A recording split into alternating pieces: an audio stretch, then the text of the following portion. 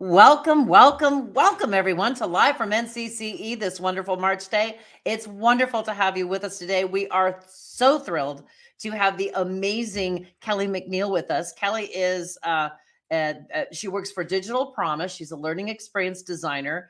I love playful professional development. I just love that. And that's kind of what we're talking about today, right, Kelly? We're talking about playful development, playful Yep, prompt. And yep. Kelly and I had a great time. We were on a LinkedIn LinkedIn live session last week, talking about harnessing the power of the digital world to improve your peer-to-peer relationships.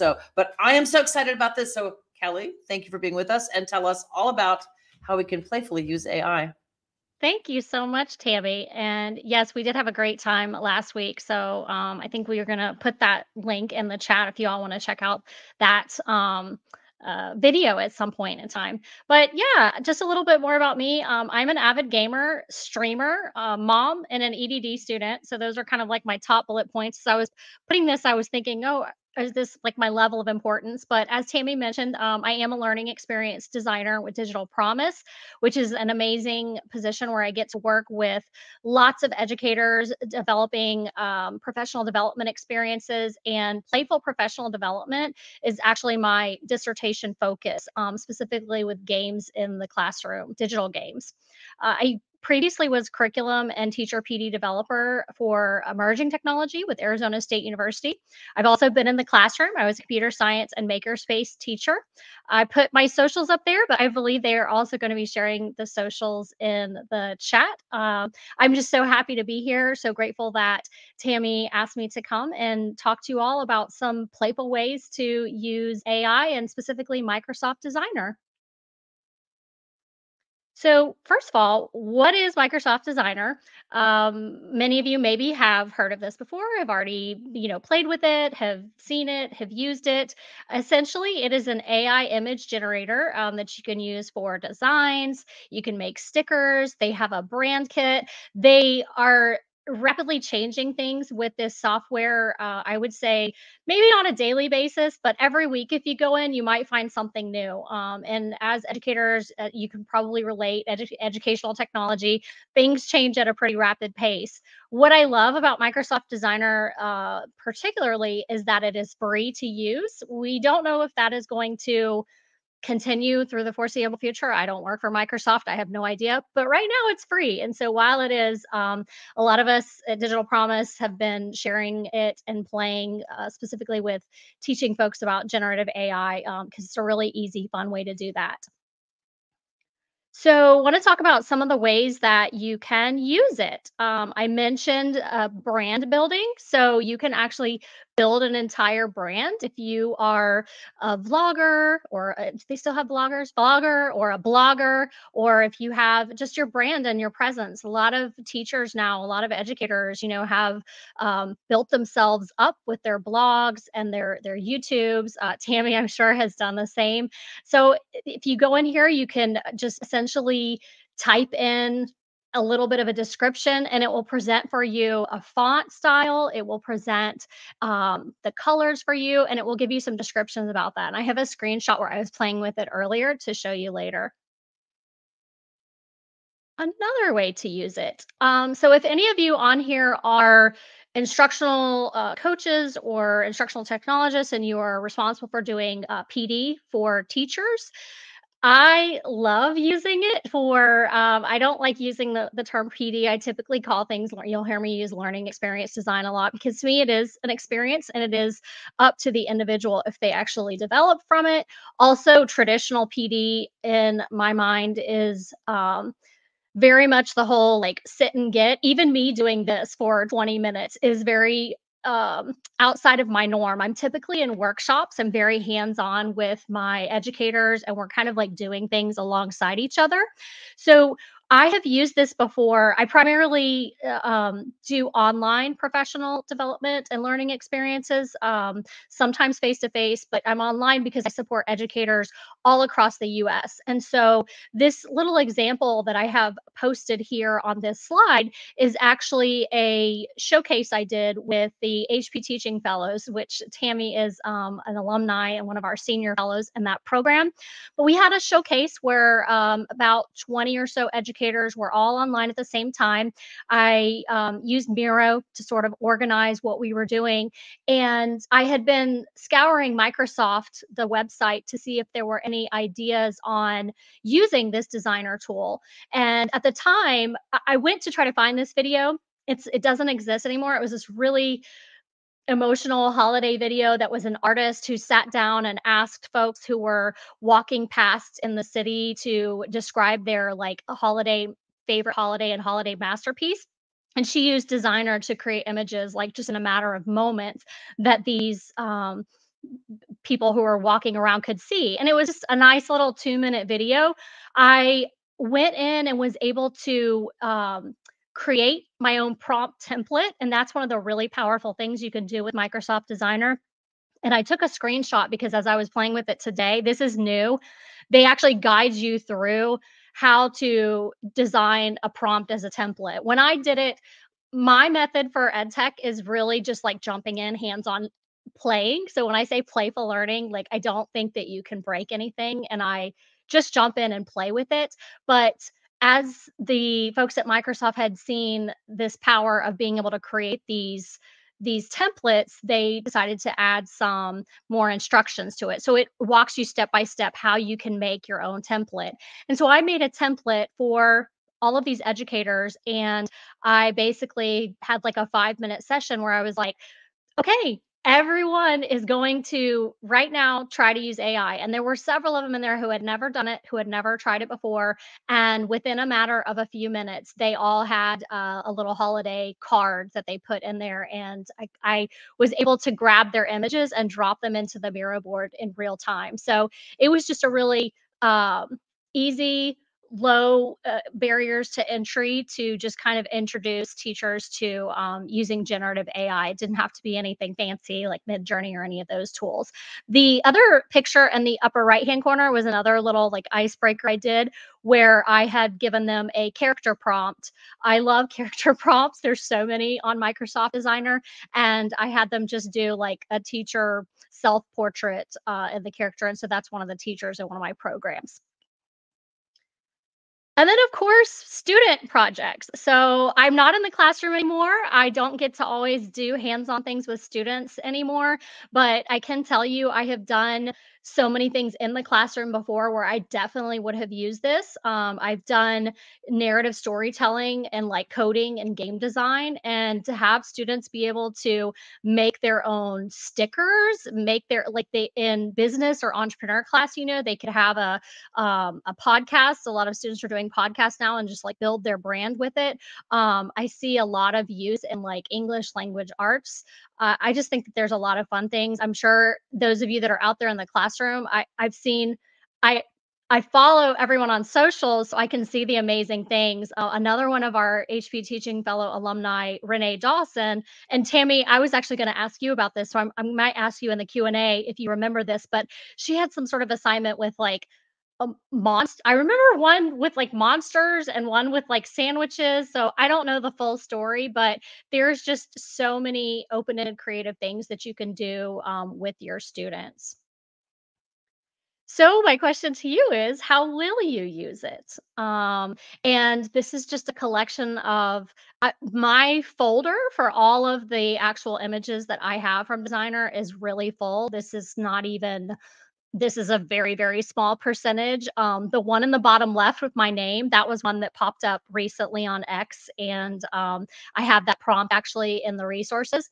One thing I wanted to point out here, though, if you look at and you see the upper left hand computer sticker that I did, I don't know if you notice anything there with the letters, but this is something that is happens when you are trying to do text in generative AI, it doesn't always quite capture what you want. And so sometimes you have to regenerate. So I went ahead and downloaded that. I made that sticker today.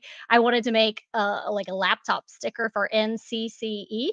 But as you can see, it added an extra C. And sometimes when I do my name Kelly, it adds an extra L.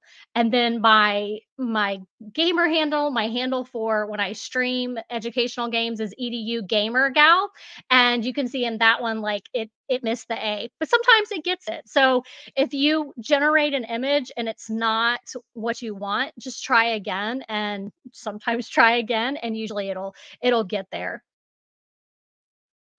Okay, so what we are actually here for is to explore some prompts. So I thought what I would do is just explore some of these prompts with you, show them to you online and live. I will go over in the next slide all the different resources where I actually find these prompts. But essentially, it's by following everyone on socials. It's by tabbing. There's an unlocked Microsoft website, and it's by bookmarking the actual Microsoft Designer site because they update it so frequently and have things on there.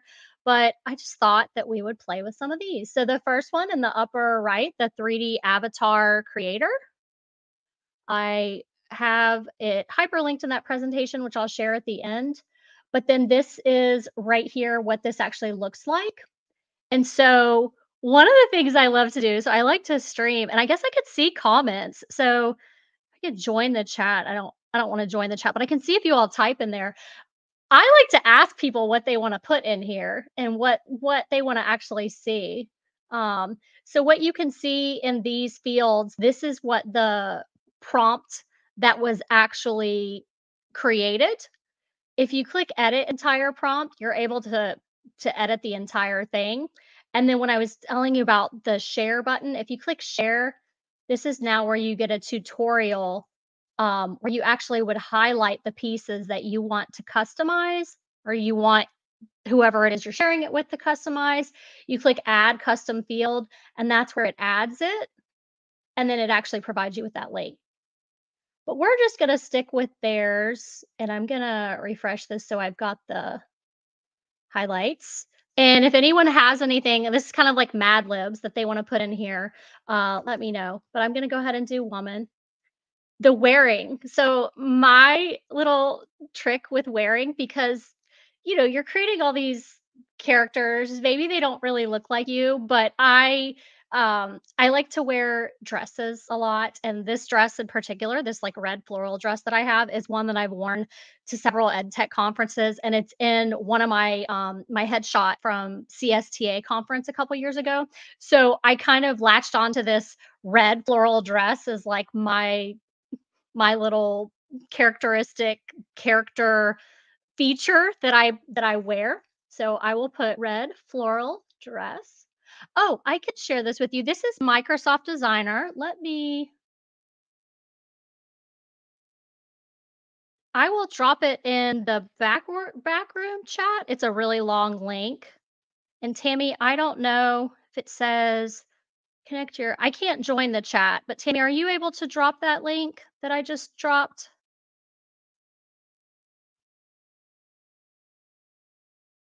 Okay, she dropped it. Cool. Yeah, it's a long link. I don't know why I guess you could go so if you were designing one for, a PD and you wanted to put it into a PD, then you could go into, like, Bitly or something to shorten the URL, but it actually you can see in the URL, it has the entire prompt in that URL. So I'm gonna do this a little differently. I'm not gonna do the same one. Let me see this. She is wearing a oh, you know what we'll do? Okay, so oh, you only see the presentation? You can't actually see typing into the, let me see. Can you see it now?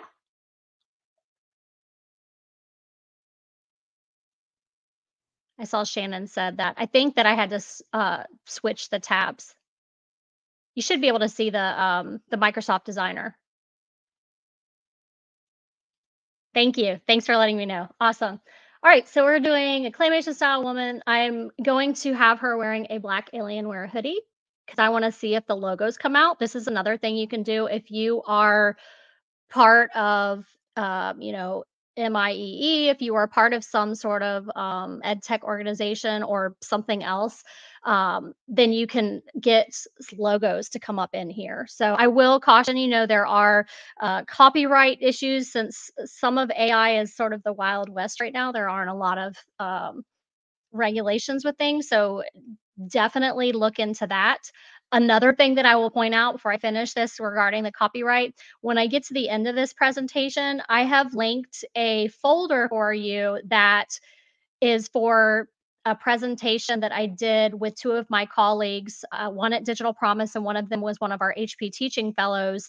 We did this at FETC, and it was about 2 hours. So I couldn't cram all the I'm working to take my part into the 20 minutes, but generative AI has just so many different things about it. And I actually linked that presentation and all of those resources. So you can read a little more about the copyrights. You can read about really refining prompts, and you can read about all of the different links that we have there and different ways to brainstorm. But I'm just jumping right in. So I have another funny thing I'll mention with the eyes. So I always thought my eyes were hazel because they're sort of like this bluish, greenish, brownish. And I'm like, oh, that's hazel. And then one day someone told me it's actually partial heterochromia. And I had to look that up, and I did. And I was like, you're right. But I've actually tried to do partial heterochromia eyes. It doesn't get that. So sometimes I put gray. But you know what? I'm going to try it and let's see what happens. Okay. And then my hair is typically brown, but I got a Biolage. I don't know if I said that right, but I got these little like blonde highlights quite a while back. And so now I actually tell it blonde highlighted hair. I usually wear my hair down, not up. And the example I did ponytail, but I'm gonna put because they had French braid and a loose, wavy style. Now let's see how that is. She is holding I'm gonna hold a laptop and in front of I'm just gonna put computer desk. Let's see what happens. We click generate. Oh, it's not working. See, this is what happens when you try to do something live too. Oh, and I can't edit that. I should edit that with, I'm going to change this.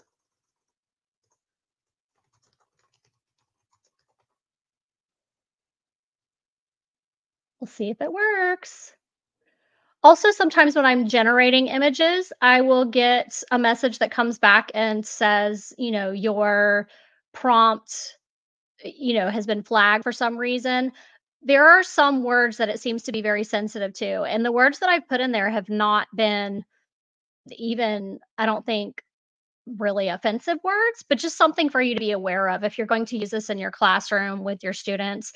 It does have delays sometimes, and it does, have certain things.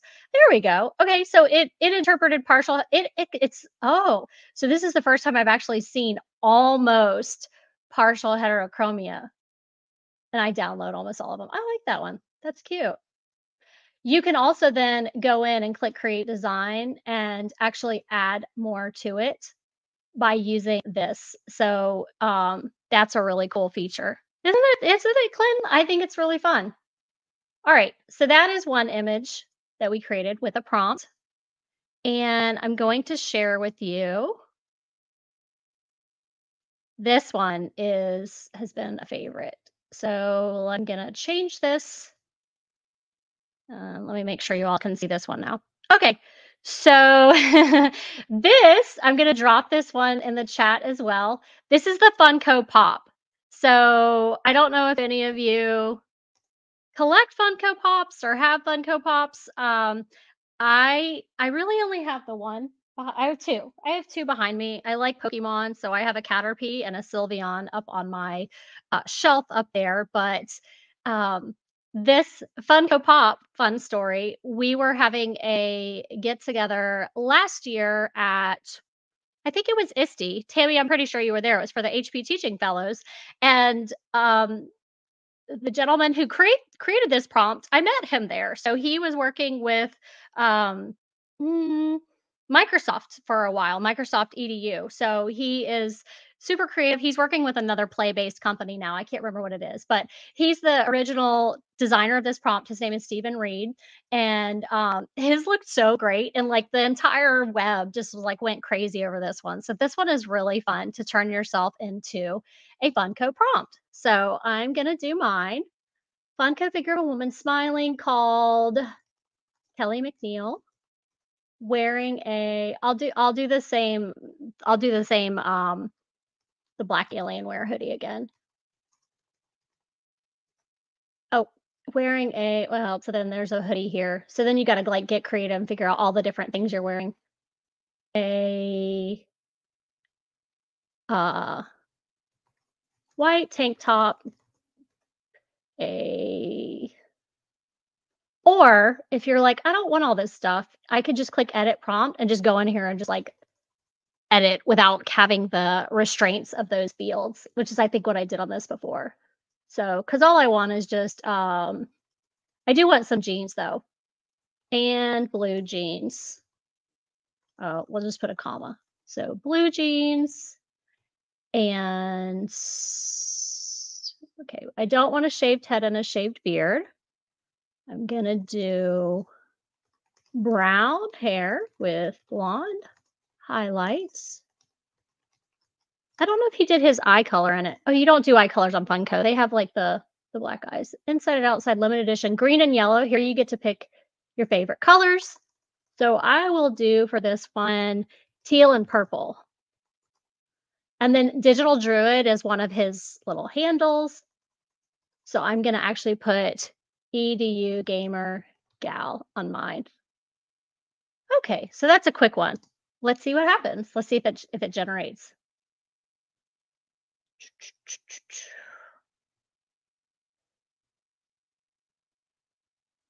And on the main Microsoft designer page, you'll also see a ton of not character prompts. They're mostly other sorts of prompts to get you started.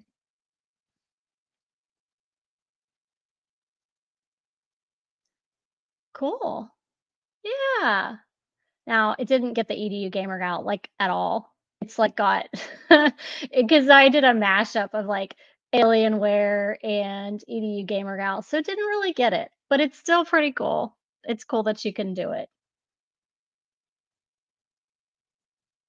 All right. And we will do one more. I think we're doing all right on time before we get to our resources and our Q&A. The last one is a Lego minifigure. I'm going to pull this up here. And the Lego minifigure was one that I'm going to drop that in the chat for Tammy, was circling around where to get the prompts. So Tammy is dropping the prompts right now in the chat that I'm the ones that I'm actually sharing. But you can at the end of my presentation, I'm going to share it, and it's got a first of all, it's got a Padlet that has like a ton of prompt links. And then I've linked to just the three that I'm showing you here, these three character ones. And I've also pointed to a lot of different places with other prompts. So this specific prompt, this is for a Lego limited edition.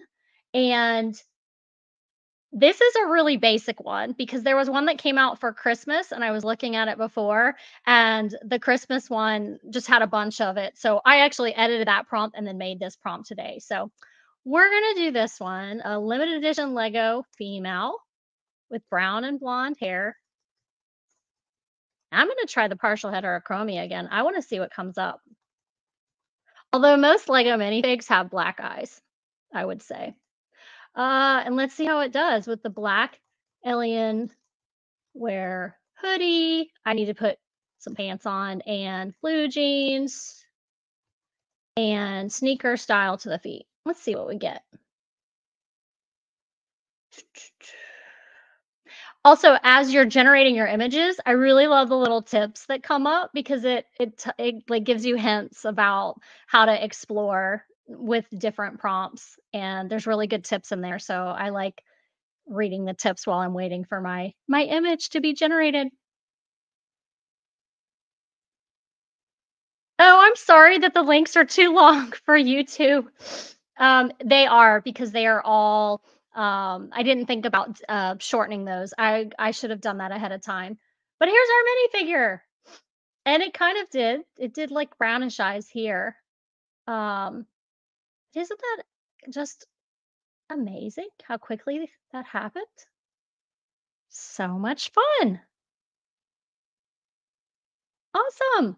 All right. Well, let me go back to this tab and all right. So, where to find these prompts and more resources? So, Tammy has a link to this Canva presentation, and all of these links are hyperlinked in this presentation. So, the top one is there's actually, like I said, one of the best places to find different things is on the Microsoft Designer site itself. So, there is the Microsoft Designer and Image Creator, they are in the same.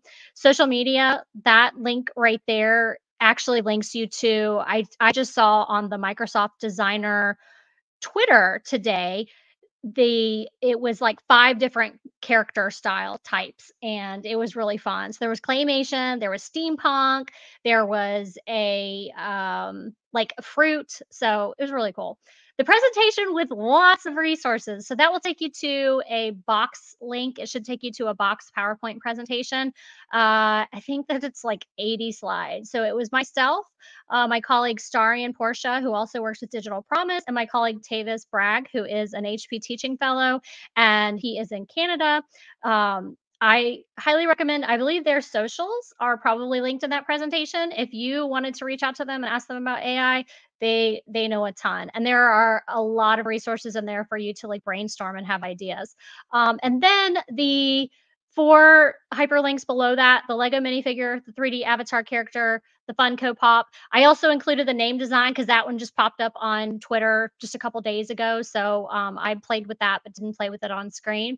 And you can click on each of those and actually play with all of those prompts. So I believe that is right to the end there, and I just wanted to open it up for any Q&A that we might have had. Yeah, we've been trying to get that into there. I just shortened it, and I don't know if Mike, maybe you can get this into chat. I used a Bitly. Sorry, Kelly. Oh, no, Used a- that's okay that you use Bitly. I should have shortened them myself. I didn't think about how long they were and that it wouldn't have worked to Not a drop it. problem. So it's Bitly bit.ly/ Kelly McNeil resources with the upper cases on the K, the M, and R. But Michael, I just put that in private chat. So if Mike, you can pop that up. This is amazing. Everybody is just going nuts over your prompts. There is a question though. We noticed that when you were showing the prompts, it reminds me of a Mad Libs, where you've got the Yep. fields. Mhm. How do you create that so you can share your prompt with someone else and they can have the same fun doing that? Yeah, I will actually go back and show you kind of step by step how we do that. So I need to Perfect. click on one of these to pull that up. I'm going to pull up this one. Let's see here.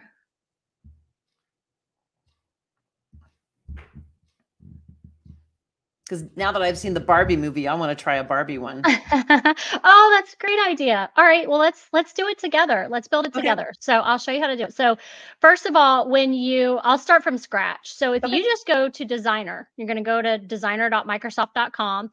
One Mhm. thing I will let you all know about Microsoft Designer, you do have to like sign up, sign in. And a weird, interesting thing, if you try to use an organizational account, it won't actually let you use it. And so I don't actually use my I use my own personal Outlook account, which I just made up with Gmail. It was completely free. I don't actually even access that. So that's how you need to sign in. But we go to image creator, we click generate, and it's still stuck on my other one, but typically when you go in here, it would be either blank or it would have your last one. If you have a prompt that's in there, you're going to click edit entire prompt, and then you'll see that it becomes a paragraph without the field selection. So, Tammy, do you have what you want to call this? Is Oh this a, God. is it, we want to make a Barbie? Sure, let's make a Barbie. Okay, do we want a limited edition Barbie? I don't know. Do I look like a limited edition one? Yeah, a limited edition, but I think we should put I'm gonna do we could do career Barbie, Oh, okay, career Barbie. That's good. Since but we've got a teacher, huh? right, but what you noticed is that I actually and actually this is so my thought here is that they can change the career part, Okay. but Are you I'll show you how typing to in do that. right now? I'm typing it. Yeah, can you oh, you can't see it. No, we Can you can't. see it Now we now? can. Okay. Yes, now we I can. have to I have to keep clicking. I forget it's not actually sharing my screen. It's just sharing like a specific tab. Yeah, no problem. Okay. Well, let me go back then since it was not sharing from the get-go. Okay. So we're on designer. Right? We're going to click generate on image creator. Okay. This prompt is what's stuck in there. So I'm going to click edit. And now you see it all just becomes, Now you have to share that part of it because we're still. oh, There you go. Now we can see it. so when I clicked on that, it actually changed tabs again. Yep, got it. All right. Okay. So limited edition career Barbie. All right. With Blonde shoulder length hair with bangs and glasses. and let's be descriptive. What kind of glasses? Like large, Ooh, small, what like uh, wide plastic rimmed glasses. I don't know what that's good. shape these are called. Are they cat? I can't see. Yeah, it's put cat's eye. That's good. That they're Okay. close. They're a little bigger, but yeah, cat's eye glasses and pearl earrings.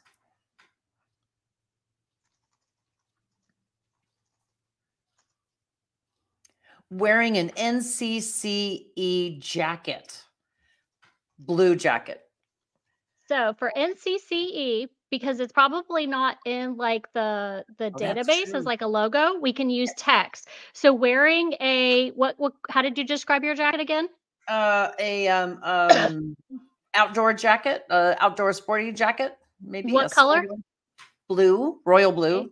blue, oh, I like it. Royal blue outdoor sporting jacket with the text. Nice.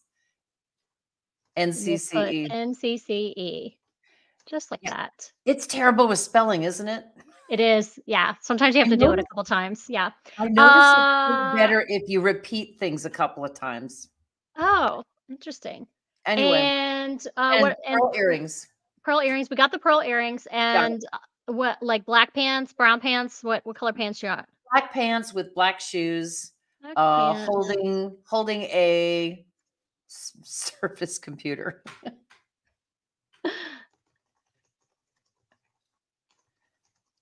They call those laptops?